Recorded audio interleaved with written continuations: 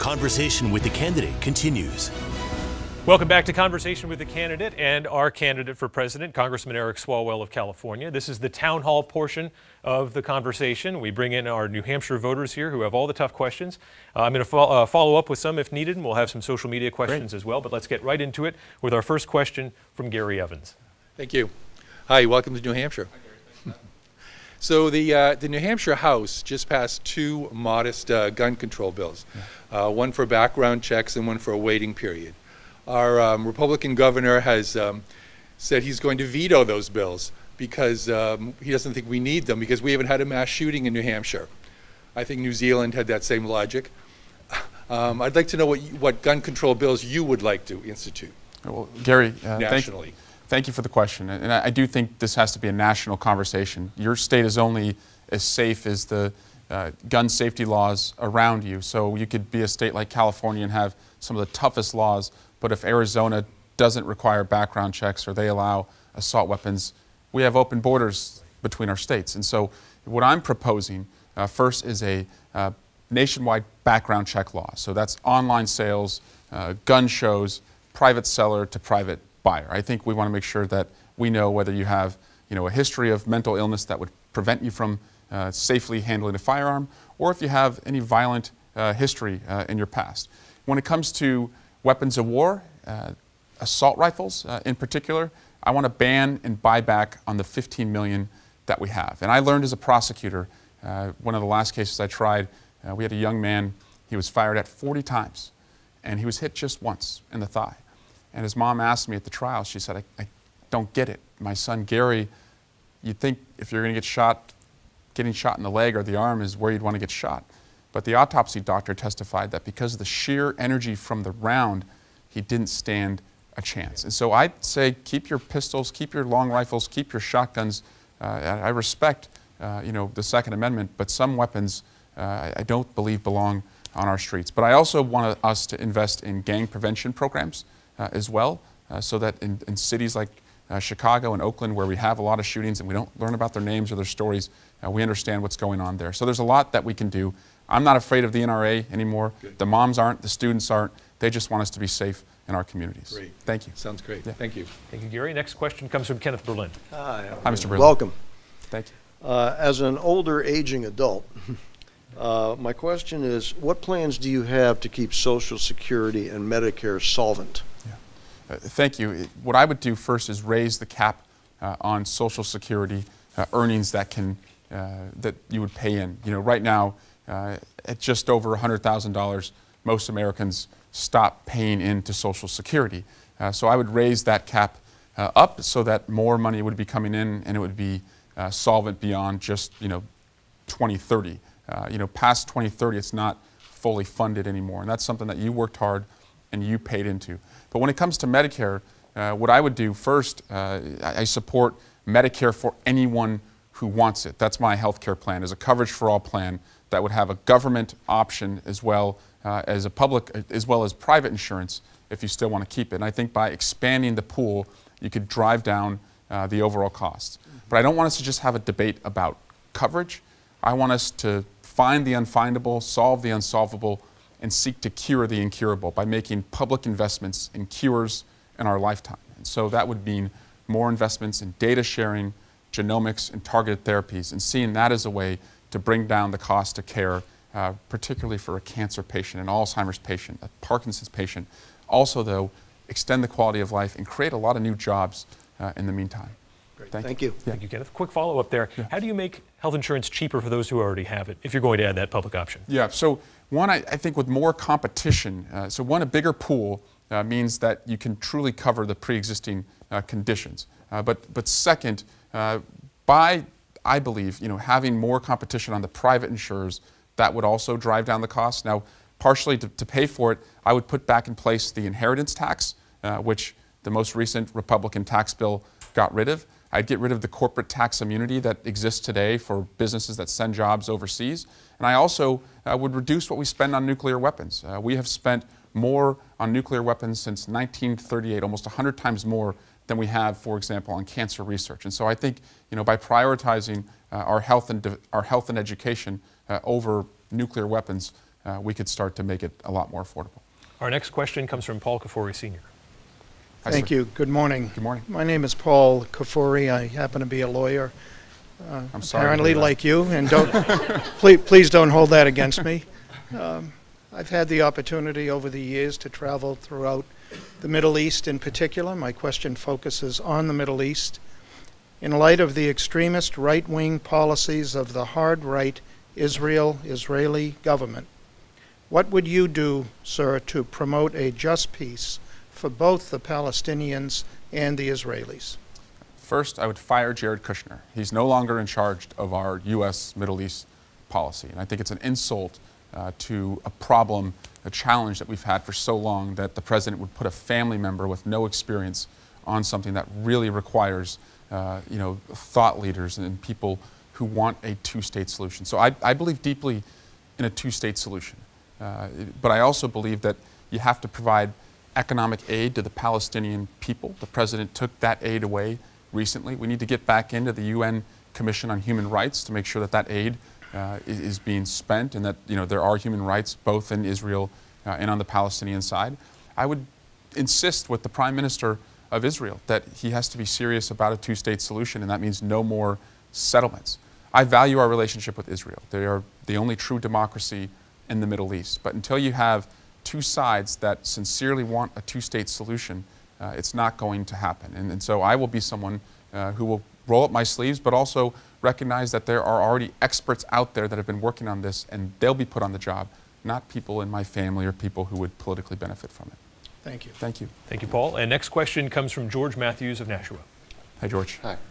Well, I'm a strong progressive. Beating the current occupant of the White House is paramount. How will you distinguish yourself from your fellow Democratic candidates without destroying each other or scaring off the centrist voters? I'll be able to take on President Trump as someone who was born in Iowa, educated in the South, married to a Hoosier from Southern Indiana, and elected in one of the most diverse parts of the country. But I'm the first in my family to go to college, so I know why people work hard and what they expect it to add up to. I've got student loan debt myself that I'm paying off, and I'm a father of 2 kids under 2, so I understand the healthcare challenges people are undergoing. And so the way to beat this president is not to go into the mud with him.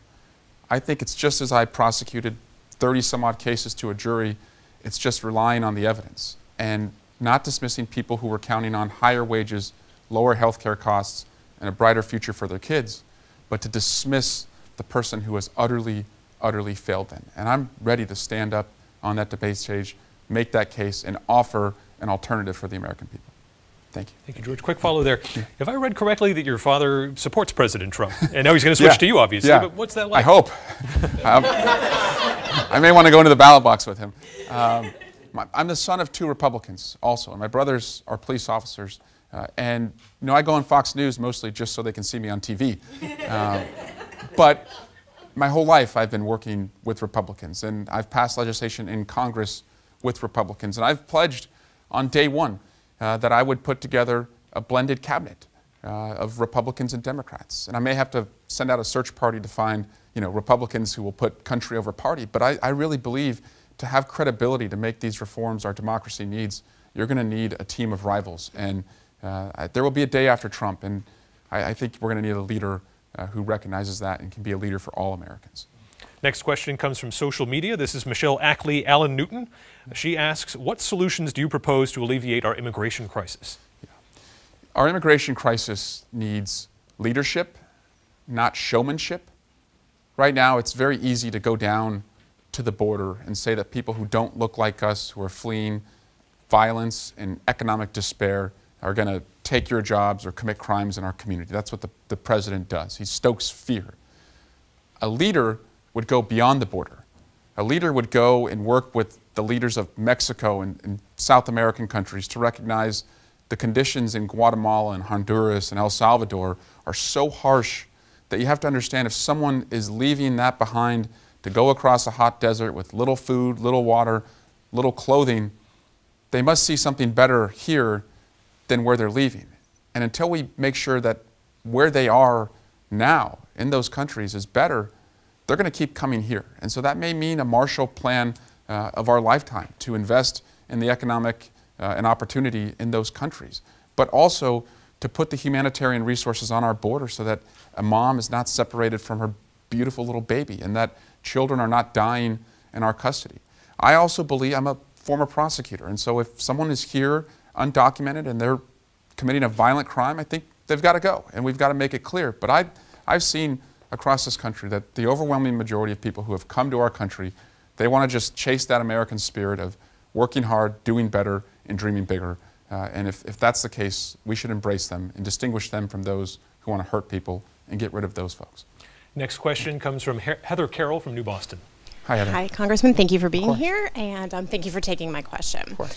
If you are elected president, what will you do to stop the public health crisis that is Alzheimer's disease? Yeah, and I see you're wearing purple, and we wear purple for Alzheimer's. That's a way to understand the crisis. And today in America, 19 million people are providing unreimbursed care for an Alzheimer's friend or family member. And so what I would do is first invest in cures in our lifetime. That's why that's so important to me, is that we're not just talking about coverage, but that we're challenging ourselves to find a cure. And most Alzheimer's patients are taking therapies that were used 10, 15, 20 years ago. So we're not seeing, the updates and innovation that we could if we invested in the cures. But I also believe as technology and automation and artificial intelligence displaces people in their jobs, we have an opportunity for a care economy. So my mom, for example, she's in her early 60s. She'd kill me for saying that publicly.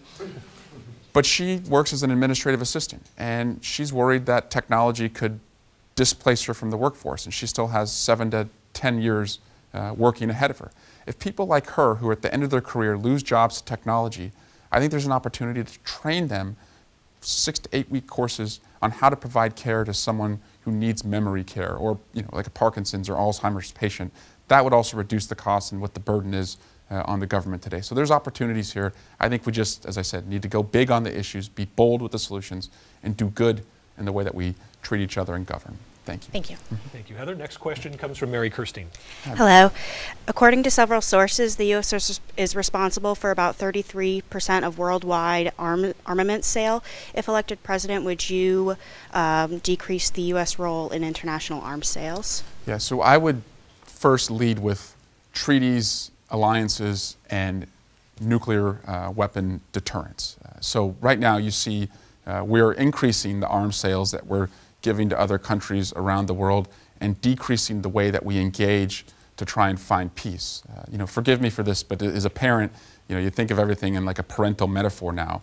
But if you were looking at our foreign policy landscape like a parent looks at a playground, you will see over the last 3 years, your child has gone from hanging out with the honor roll kids, like the Brits and the French and the Germans, to now we roll with the detention crew, like the Russians and the Saudis and the Turks, and selling a lot of weapons, for example, to the Saudis. And it's not just that we're keeping bad company, it costs us more at home. It costs us more at home when you don't have treaties. It costs us more at home when you can't count on NATO. It costs us more at home when we're not able to count on South Korea and Japan. And so what ends up happening is that takes money away from tablets for our kids and affordable medicine for our seniors. So to reduce the number of arms that are just out in the world, to reduce what we have to spend on our own defense, I'll do what's hard, which is engage with our friends and strike treaties with our enemies. Thank you. Thank you, Mary. Next question comes from social media, and Ellen Silly. She asks, which one of the other Democratic candidates, in your opinion, represents the biggest threat to your campaign? All of them. It's a growing, emerging field. There are candidates in this field.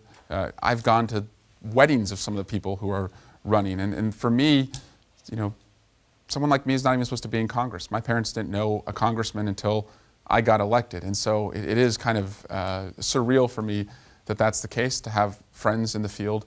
But I'm rest assured that no matter who emerges as the nominee, we will have someone better than who is in the White House today. You have friends that you plan to stay friendly in this race, or are you going to draw a contrast? I'm going to stay friendly with them, but I'm going to lead with my values. And again, I think what makes me unique is that I'm a candidate who is a working class candidate and still paying off student loan debt today, understands why people work hard and are frustrated that it's not adding up to more. I think I bring generational optimism as well as geographical inventiveness, representing a district in Silicon Valley and seeing that investments in technology can bring down the cost and extend the quality of life in healthcare, and the government just needs to be a part of that too. But also experience of, even though I'm 38 years old, having been in Congress for 7 years, particularly on the Intelligence Committee, I think those three traits, someone who has working class roots, generational optimism, experience, that allow me to get the job done on day one. Next question comes from Marie Mulroy. Hi, Marie. Hi, thank you. Thank you for taking my question. And so this question is just basically, what is one thing that for voters that we don't know about you yet? Yeah, so one thing that I hope everyone gets to know about me is that I grew up in a town called Dublin, California. I moved and went to 9 different schools and lived in 11 different homes before graduating from high school. But stability for me was this town called Dublin. And I played soccer. I went to college on a soccer scholarship, and I learned pretty quickly when I got better and better at soccer that Dublin didn't have a competitive team, so I had to play in another city's, wear another city's uniform to go play soccer. And I learned that the nickname they had for us, because it was a low income, at times low expectations town, they called us Scrublin. And I hated that's how people thought of us, because we didn't have big employers, we didn't have the big houses.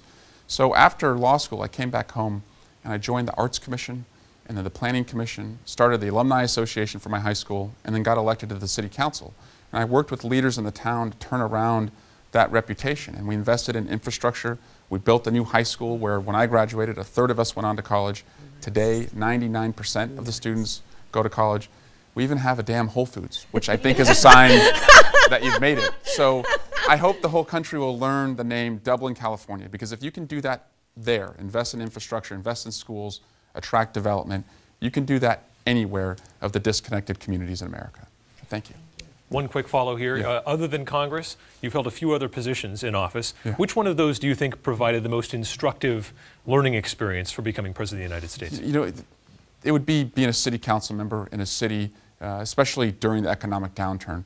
We grew out of the 2008 downturn by making investments, by having ways that attracted businesses to come in, by returning their sales tax dollars to them if they invested in dilapidated areas, and seeing a country that is disconnected in so many places where the people work hard and they've got grit and determination, but they don't have infrastructure.